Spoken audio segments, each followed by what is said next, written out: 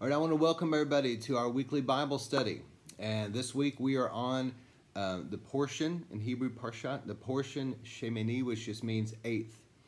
And this was, you remember last week we talked about the 7 days that Aaron and his sons had to stay at the tabernacle as they were being inaugurated as priests. Okay, so this is after that seventh. This is the 8th day, and so that's where you get Shemini, which means eighth.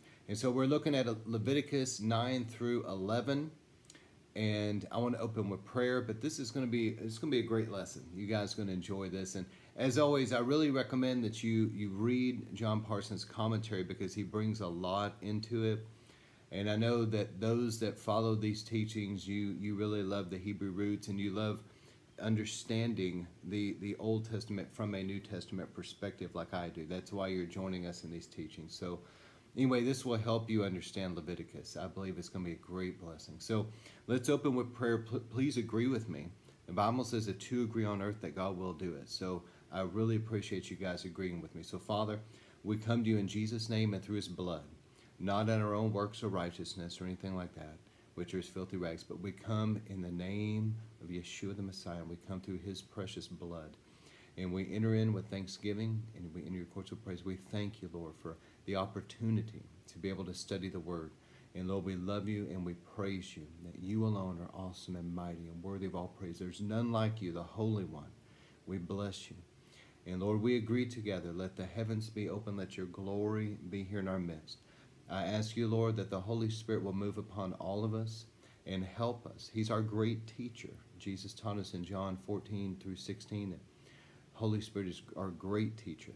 And we ask the Holy Spirit to move upon us and give us good, fertile soil of hearts and minds and lives, anointed eyes and ears to be able to see and hear and understand maybe what we couldn't before. But the Holy Spirit illuminates it to us, helps us to see it. And Lord, I ask that help us to get locked in and focused and be good soil. And everything will be spoken out of my mouth that needs to be in the good soil, watered by the Holy Spirit, that will take root, grow, and produce 100-fold harvest of eternal fruit that remains till Jesus comes. Let the winds of your Spirit carry this out everywhere it needs to go, and everything be accomplished in and through it that your will be done. And we agree together. We submit all these Bible studies, Lord, everything unto you in unreserved obedience under the blood of Jesus. And we take authority. We resist the devil. We must flee. We bind up everything of Satan's kingdom that's trying to hinder, distract, confine, oppress, in any way come against the Word of God being taught. In any of these lessons, we bind you in the name of Jesus, and we command you will gather up your kingdom and come out and go right now in Jesus' name, right now. And Lord, I thank you for your mighty angels clearing all this out, and let this just be a peaceful time as we love on you and we love your word, and we study the precious word of God. Thank you for your word, Lord. We would be totally lost without the word of God. Thank you for sending it to us. We love you and we bless you. We pray all this in Jesus' name. Amen. All right, so as we get into this is really interesting. So the 8th day, now the priesthood has been anointed and inaugurated. And the tabernacle has been set up. You have to picture, this thing is pretty big. You know, it's about half the size of an NFL football field as far as it's to the 50-yard line. But it was a big rectangle. And it was really large, you know. And anyway, so that has been set up. The tent where the holy place and the Holy of Holies, that tented area there that's covered, all that's set. Everything's been anointed. Aaron and his sons were taught what to do. And so this is the 8th day. 8 is the number of new beginnings. This is the day that is supposed to be inaugurated right here at what's called Rosh Chodesh Nisan. Rosh Chodesh just means the head of the month. So real quickly, I think we've covered this, but the Bible shows that Israel based their calendar primarily on the lunar. So a new moon, you can look this up, it's actually pretty interesting. A new moon is when that little sliver shows up. The beginning of the crescent, just that little sliver is the new moon. And that's when the nation of Israel began each new month, is at the new moon. And that's why you read in the Bible, like David and those that really honor God and love God in the Bible, they had new moon celebrations before the Lord. It was just a feast day before the Lord. So anyway, this was right at the new moon of Nisan. Now, in the Bible, this month was called Abib. but the name was changed probably in Babylonian captivity to more of a Babylonian secular name of Nisan. And this is the first of the biblical calendar, the first month of the year. And so on the first day, Moses was setting this up. He inaugurated the priesthood, and he did everything he's supposed to do. They had to stay there for 7 days. Now on the 8th day, they were beginning their service. Moses was overseeing it, but for the first time now, Aaron was going to be offering up the sacrifices himself. So this is what was going on. And this is really interesting to study all this out. Let me say this. So I think it's kind of interesting and maybe prophetic that today Israel celebrates the turn of their year in the 7th month of Tishri. Now, and it's called the 7th month. They know it's month number 7, but still that's their new year. And it's just kind of weird that it changed to that. And I've always wondered why in the world. But I think that it's possibly prophetic because the spring feast have already been fulfilled prophetically. Jesus came and died on Passover on that day. He was nailed to the cross at 9 in the morning sacrifice. He was there at noon because the evening sacrifice was moved back to noon because of being Passover. And that's when it grew dark and he was crying out, "Why have you forsaken me?" And then at 3 o'clock would have been when the Passover sacrifice, and that's when Jesus died, literally was right as the Passover lamb was being killed. Jesus died at the same time. While the high priest would have held up his hands and would have said, "It's finished," Jesus had his hands spread and he says, "It is finished." So Jesus fulfilled Passover that day. Now he was buried and he was in the tomb for a full 3 days and 3 nights. So if you want me to rewind real quick, I'll give you a little bit of information. I'm going to have to move quickly for the sake of time, but Jesus, this would have been, Passover would have been Tuesday evening this particular year, okay? And so Jesus had that Passover meal. This is where Judas was exposed. This is where Jesus initiates Holy Communion out of Passover. It's actually a Passover celebration, so to speak, throughout the whole year that you can have any time. And so after that, Jesus goes to the Mount of Olives area, and he's teaching his disciples because he knows Judas is coming. And he goes to the Garden of Gethsemane. He's praying, sweating blood.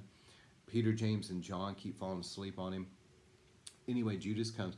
So the next day, Passover begins that evening, okay? But the next day, Passover is going on until Wednesday evening at sunset. So that's when Jesus died, was on a Wednesday. So he was buried Wednesday evening. And he was in the tomb on the Feast of Unleavened Bread from Wednesday evening to Thursday, 1 day. From Thursday evening to Friday, 2 days. From Friday evening to Saturday, 3 days. Now Saturday is the Sabbath. Friday night to Saturday night is the weekly Sabbath.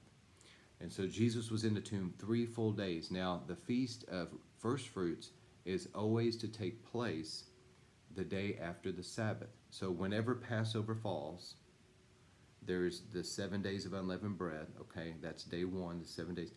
And it says whichever day of the week that it falls on, the day after Sabbath is the first fruits, okay? So it's always going to be on a Sunday. Jesus raised from the dead sometime Saturday evening and was seen early Sunday morning, which is the first day of the week on the Bible calendar. That's why when you read in the Bible, they'll say on the first day of the week, it's always Sunday, because Saturday is the Sabbath. It's the 7th day. So Jesus raised from the dead literally on first fruits. And then during the time called Counting of the Omer, there's 50 days that's counted. Every day it's counted.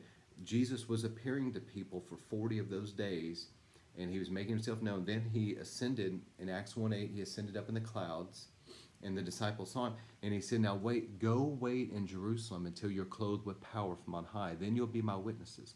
So he basically told them, I had to have the Holy Spirit come upon me and clothe me in power to do what I did.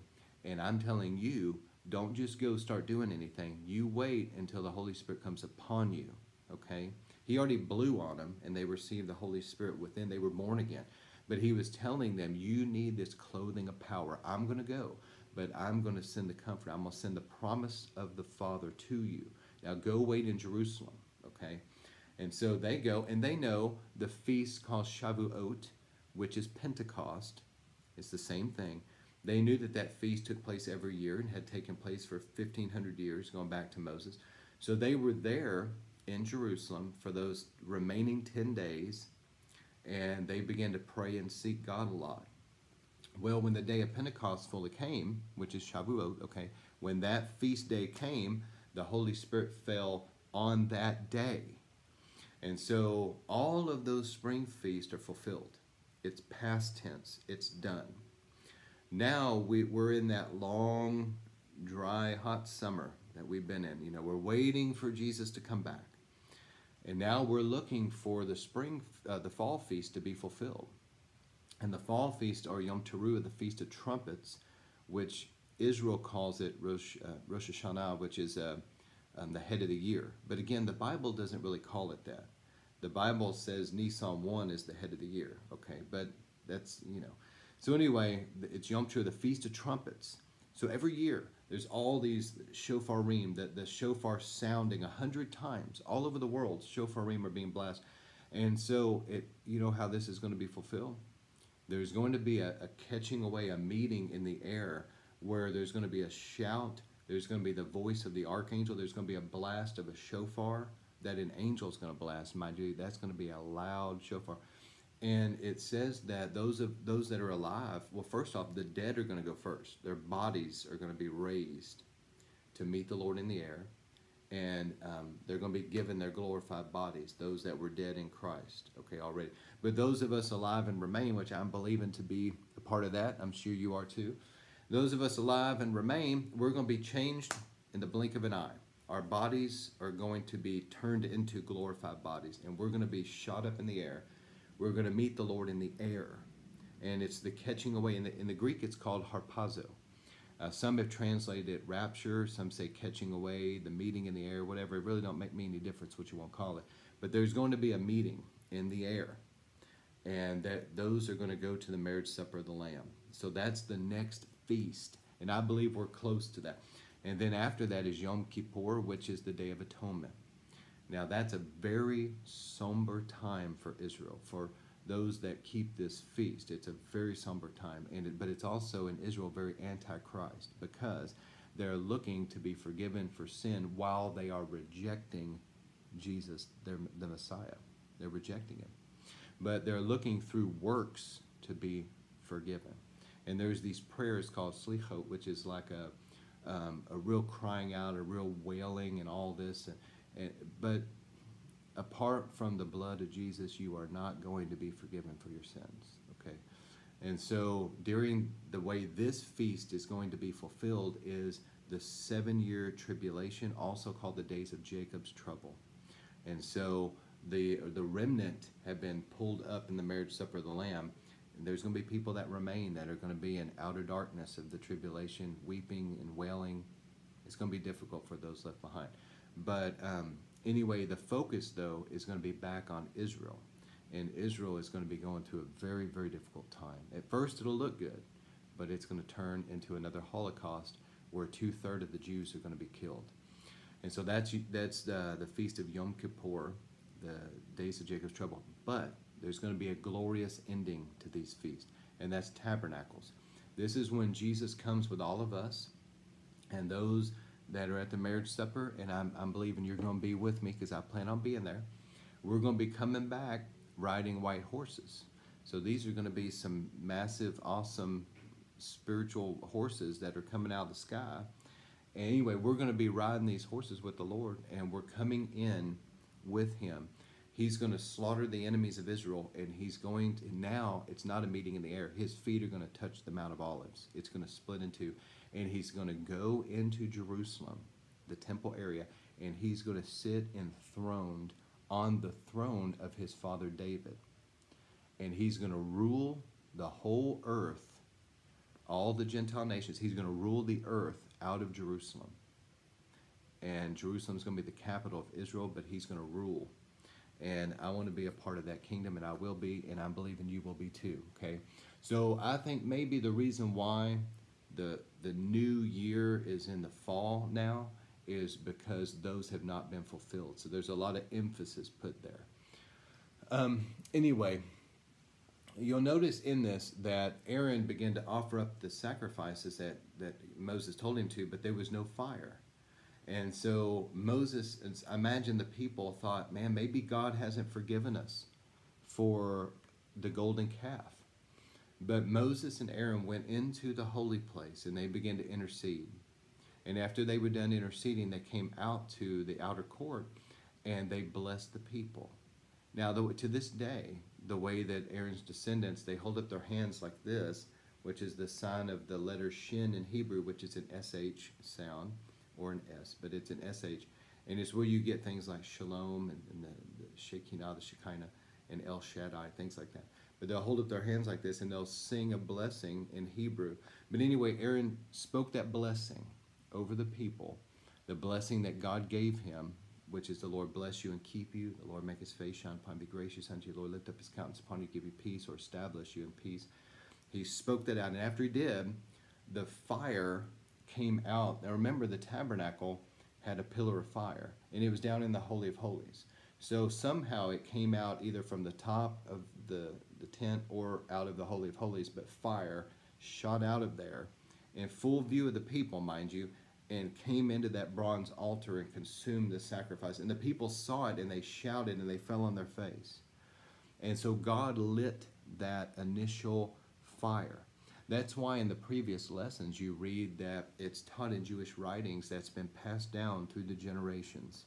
It was taught that the fire on the bronze altar was not just a natural fire. There was something very supernatural about it, okay, which we've already mentioned. So God lit that fire, but he told the priesthood, it's your responsibility to keep that thing going every day. They had to get there early. A priest had to kind of take off his holy garments and gather up the ash and go take it out to a clean place and dump it. And every day they had to add wood, probably at the beginning of the day, probably in the middle of the day, and probably at the end of the day. And they had to keep that fire going. And it's our responsibility as priests. God will set us on fire. He'll baptize us in the Holy Ghost and with fire. But it is our responsibility to continually let the old junk that's being burned up out of us like the ash to be cleared away every day. Get rid of it. Get rid of all the junk of yesterday. And rekindle the fire every day in our lives. So here's some things. How do we keep the fire burning bright in our lives? Okay, this is not an exhaustive list, but I'll give you a few things. Number one, be always quick to forgive people. Just do it immediately. Just forgive them that day. Before you go to bed that night, you need to spend time in prayer and search yourself and make sure there's no unforgiveness. And if anybody has wronged you that day, forgive them. Forgive them from your heart. Remember, I told you it's from your spiritual heart, which is your belly. Really forgive them and let it go. Don't harbor any unforgiveness, because that will block. That right there, if you want water poured on the fire in your life, unforgiveness is one of the quickest ways to do it. Number two, I would say remain very humble. Be a humble person who is quick to repent. So if you ever sin, and the Bible says in 1 John, it says that if we say that we're without sin, we're just deceiving ourselves. None of us are perfect. But he said we have an advocate with the Father. If we confess our sins, he's faithful and just to forgive us of our sin and to cleanse us from all the unrighteousness, to cleanse us. So be very quick to repent of any sin. I mean that day. If you sin, if you say something you shouldn't have said, whatever, you don't need to go to bed without asking God to sincerely forgive you and that you repent of it. You're not going to continue to do it. These are ways to keep the fire burning bright. Number three, if you wrong somebody, apologize. Go make it right. If you stole something from them, give it back. And that needs to be quick. Don't wait a long time. If you have any person that you've wronged, make sure that you make things right quickly. Number four, a lifestyle of prayer, fasting, and Bible study. You need a personal relationship with the Lord. I remember I had time with a great man of God named Steve Hill. I was able to spend some time, just him and I talked to him, asked him a lot of questions. At the beginning of the conversation, though, it was really interesting to me because he wanted to make sure that I was not just religious. He wanted to make sure that I really was born again and that I knew the Lord and we had a relationship. And that changed my life. I thought that was so awesome. So he's kind of, at the beginning of it, he's kind of probing me a little bit. He wants to know. And he was asking me, so you know the Lord? And I said, yeah. He said, well, what's the Lord been speaking to you lately? And I remember saying, well, it's a little personal, but, he's been talking to me about this, that, and the other. And he's like, okay. He just wanted to make sure that I was hearing the Lord's, because the Bible says, my sheep know my voice. He wanted to make sure that I really was born of God. I was in a blood covenant, and I had a living relationship with the Lord, which I did. But see, here's the thing. There's a lot of people out there, man, that they really are not born again. They're just religious. And I'll tell you real quick, I got to make this quick story, that this was common in times of revival. Because, see, being born again is a spiritual thing. It's supernatural. Lyndall Cooley was saying this older woman came up to him, and she went to the Brownsville revival kind of during the early days before there was the big lines and the huge, massive crowds, and she just simply went into church. And the revival had already started. It was really powerful. And she said she went and got her little, information, whatever, and was just sitting there, and the worship started, and all of a sudden, she said she just went out in the Spirit of God. The Holy Spirit just put her out. She collapsed on the ground. She was gone. And this was actually a common phenomenon in times of great revival like this. And she said that she later got up off the floor, and she's this older, sweet, religious woman that was faithful to church, had never had anything like that ever happen to her before. And she got up and she realized the service was ending, and this was hours later. These services weren't short. And so she's contemplating this. And Lyndall asked her, said, well, that's an interesting story, but what was the outcome of this? And she said, well, I'll tell you. She said, after that experience, she said, I would go to read the Bible, and it was just alive. She said, I would go to pray. She said, I felt the Lord's presence. She said, my relationship with the Lord just came alive. She said, before that, I just went to church. But now, she said, I could just pray for hours and just... See, you know what? The sad thing is, that precious woman who probably lived a moral life, was very religious, and was a very good person. It is quite possible, though, that she was just religious and never truly born again. And if that's the case, Jesus said, unless you're born again, you're not going to heaven when you die. Wouldn't it be sad, all the people out there, that there's a large percentage that go to these churches. They know the songs and everything. They're religious people, but they're going to perish in their sin one day.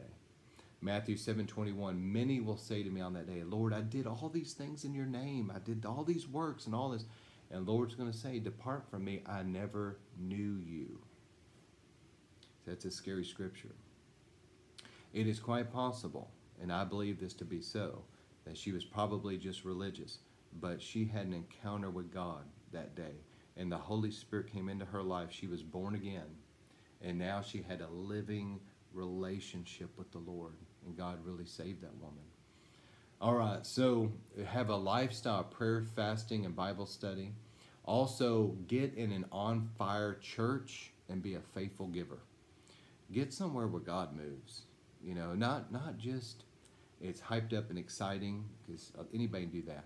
Get somewhere where the presence and the power of God comes. It may be a smaller church, but find a place where God moves, where there's testimonies of people that were sick, that hands were laid on them, they got prayer, they're now healed. The gifts of the Spirit are in operation. Read the book of Acts and look for that type of church, okay? Go somewhere on fire for God. And be a faithful giver. When God was going to send revival, and it was going to come out of the Jewish people now and move out to the Gentiles, Peter was the first one that God used to go to Cornelius' house. But see, the angel of the Lord came to Cornelius. I believe this is Acts chapter 8. But the angel of the Lord came to Cornelius and said this, your prayers and your gifts, your offerings have gone up before God as a memorial offering. Now send for Peter. So great revival came to Cornelius and his family because he was a man of prayer and he was a giver. So those are areas I believe that God will really move in your life if you'll be quick to forgive people, be humble and quick to repent of sin. If you wrong anybody, make it right quickly. Live a lifestyle of prayer, fasting, and Bible study for yourself. That you're growing yourself spiritually on a daily basis. You don't depend on the church. You have a relationship with the Lord. And number 5, though, get in a powerful church, okay, and be a giver. All right, so those are things that I think will set you on fire and keep you on fire. Nadab and Abihu offered strange fire. So let's move on. What that means is incense. So there was in the tabernacle, remember, there was that golden altar of incense. And so John Parsons does a great job explaining this. Aaron and his sons had been studying what God wanted them to do.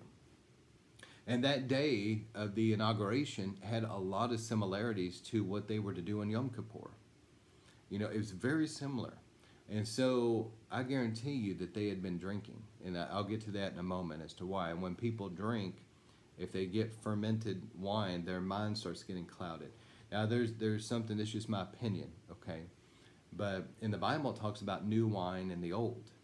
And I personally believe that when the grape was first pressed, that's the new wine. So it would have been just grape juice, basically. That's the new wine. But whenever it started fermenting, it was called the old. That's just something that I personally believe. But anyway, these guys had been celebrating and they had been drinking, and because of that, their minds were kind of clouded. But they felt that, hey, the incense is the most holy of offerings before God. And it was out of a sincere heart that they loved God. I believe that. And on Yom Kippur was the day that you took the incense into the Holy of Holies. I believe that they tried to take a censer and burn incense and go into the Holy of Holies, and God could not permit it. He couldn't. And so the same fire that shot out and consumed the offerings was the same fire that shot out and burned them up, consumed them. And it was very sad. And God told Moses told Aaron, but it was the word of the Lord in Leviticus 10:8-9 that they were not to be drinking and then going into ministry. And I'm really concerned about some of the things I've seen with people that are supposed to be ministers, and the level of their drinking and stuff is very concerning to me. But there's a lot of inhibitions that happen. When people start drinking, they're going to do things and say things that they wouldn't have done if they weren't drinking. I'm just telling you. And I think a lot of people probably know that from personal experience, if you'll be honest. All right, so Aaron, he lost 2 of his sons, which is a horrible thing. And so he had 2 more remaining sons, Ithamar and Eleazar.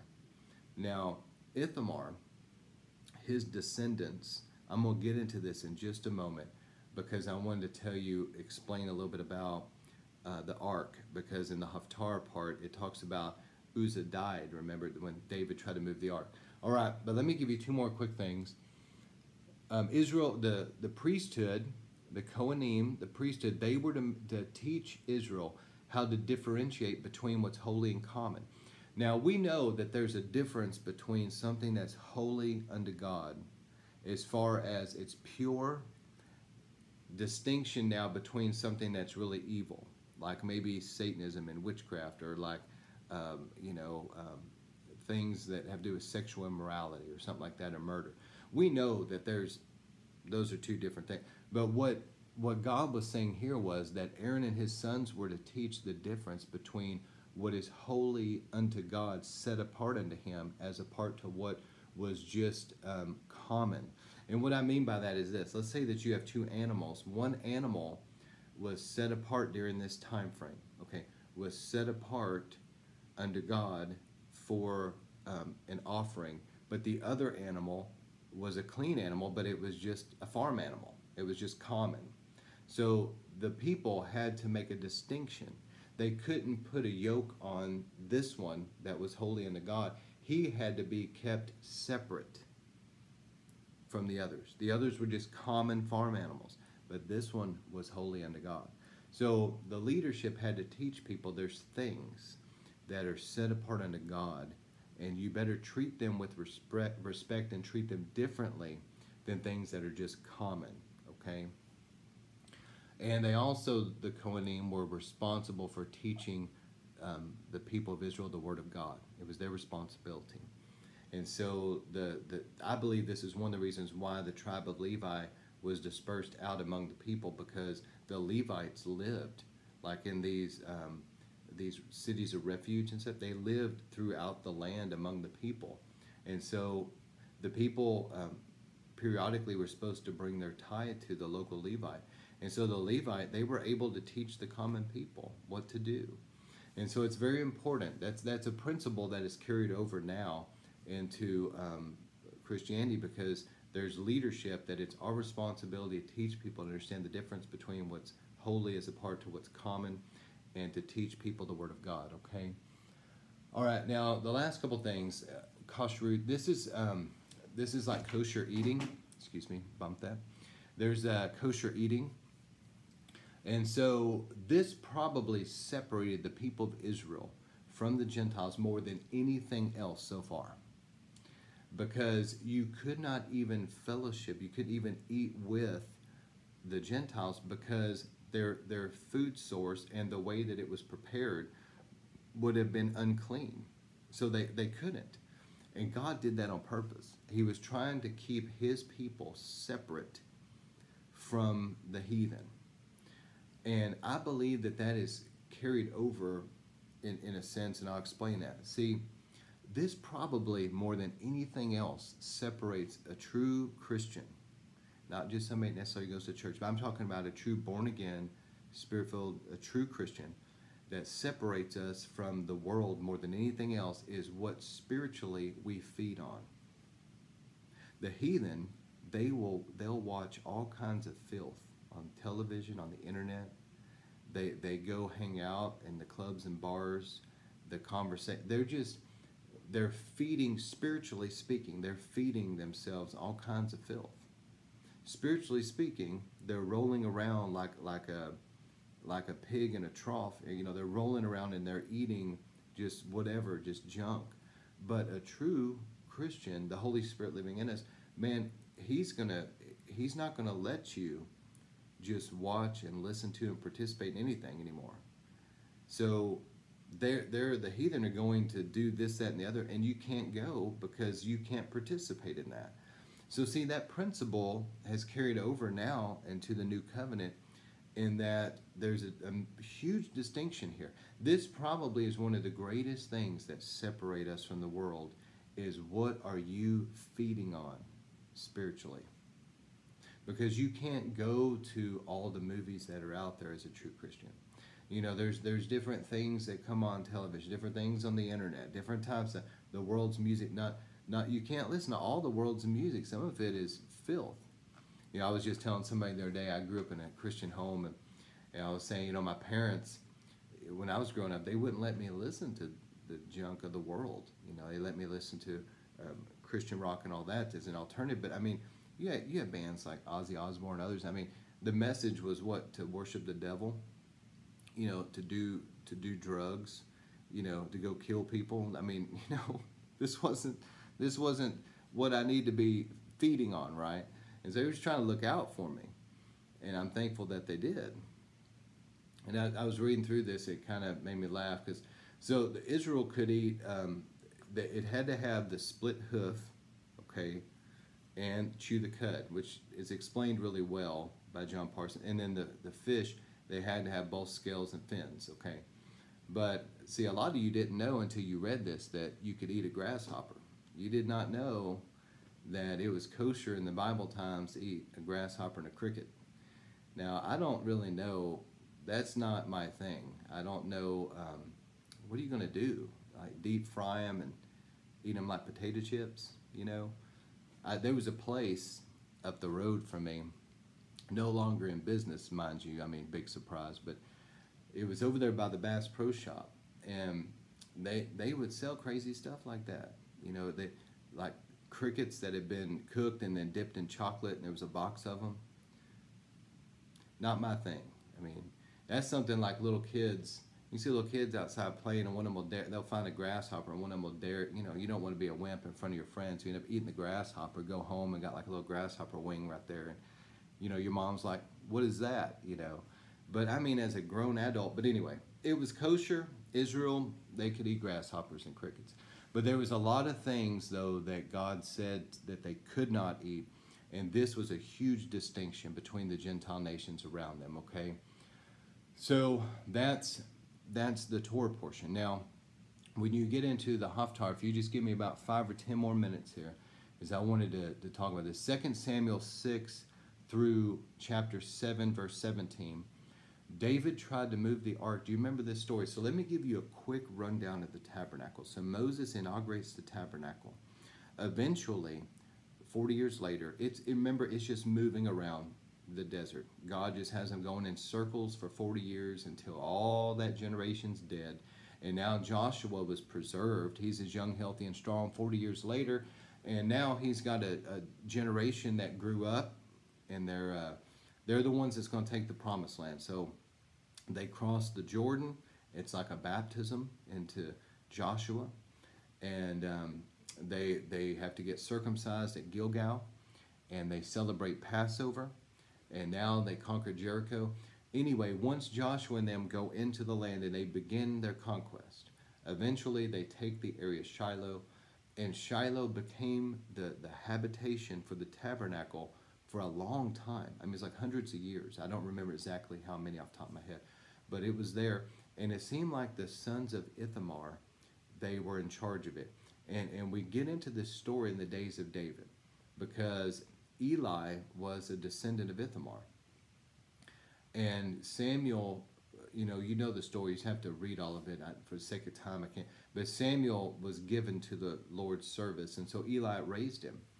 And eventually, God had to judge Eli because he would not deal with his sons. He would not get his house in order because they were wicked. His sons were wicked men.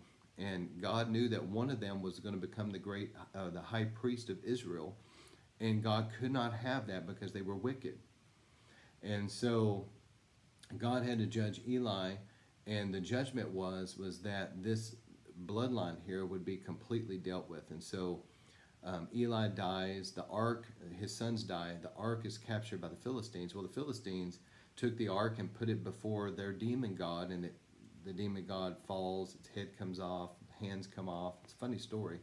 But anyway, so they have to send the ark. The Philistines don't know what to do with this gold box. They're just scared to death. Man, everywhere it goes, bad things happen to them. So they get 2 milk cows and put it on a cart, and they have like these gold things in the shape of tumors or whatever they send back, or rats, and they just send it back to Israel. They're like, we apologize to your God and the God of this box because he's been really doing us wrong. We're hurting over here. We should have never took his box, you know, and they feel bad, so they're just sending it back, but they send it back on a wood cart. Now the odd thing is once Shiloh came under God's judgment, the tabernacle ends up being moved next to a city called Nob. And that's where the priesthood now was functioning. So in that city, the ark never ended up back in the tabernacle like it was supposed to. I found this very weird. But it was at somebody's house we don't know a lot about. He had to be a priest, by the way. But anyway, Saul comes. The priesthood there, remember, they gave the consecrated bread to David and his men. And so Saul got so angry, he slaughtered all the priesthood. So again, more of the descendants of Ithamar being slaughtered, but there was a young man by the name of Abiathar, a priest. And he took the high priest garments and he fled. And he found David out in the wilderness, and he kind of stayed with David and became like David's priest. And so the ark ended up staying where it was. The tabernacle from that point seems like it was moved up to a high place in Gibeah. That's the last that we read about anything of the movement that we know of. But you remember that Samuel would go up to this area and worship the Lord. That's where the tabernacle was moved to. And so Israel had to bring their offerings to where the tabernacle was. Well, David wanted the presence of God so much that he ended up going and trying to get the ark. But here's the story, 2 Samuel 6 and 7 through 7. David thought, well, hey, the Philistines, they sent the ark back on a wooden cart, and cows carried it. So he thought, well, I'll just do that. It seemed to work. Well, the problem is that God permitted it with the Philistines because they were just trying to get rid of it. But that is not at all the way the Bible said. The Bible said that it had to be carried on the shoulders of the priesthood. And so they were doing it wrong. And when the ox cart stumbled and Uzzah reached up to make sure the ark didn't fall off, he was struck dead because he touched the ark. And he was not a priest, and he was not authorized to touch the ark. See? So David feared God, and he's thinking, well, this thing has been in somebody's house all these years. Obed-Edom, he ends up sending it to him for 3 months, and he hears how blessed Obed-Edom is in his house because the ark's there. So he goes and tries again. But this time, David sought God, and he went to the priesthood and said, what did I do wrong? And they basically, I'm sure they told him, it's not the Bible, I'm sure they told him, well, you tried to do what the Philistines did. But the Bible says that it's to be carried on the shoulders of the priest. So now they go and do it the right way, and there was a procession that brought the ark into Jerusalem. And so David pitched a tent for it. And, we don't hear in the Bible that the tabernacle was moved from Gibeon. That could have been the last resting place that it was at. We don't know for sure. But we know that David charged his son Solomon to build a temple for God. So Solomon built that glorious temple, and the ark that was already in Jerusalem was put in the Holy of Holies. Things were as they were supposed to be. And Solomon removed Abiathar out of priesthood, and so all of the descendants of Ithamar were purged out of the priesthood. So now it was only the descendants of Eleazar, and that's Zadok was a descendant of Eleazar. Those were the ones that remained in priesthood all the way down to John the Baptist, who was a descendant of Aaron and should have been the high priest, but for political reasons he wasn't.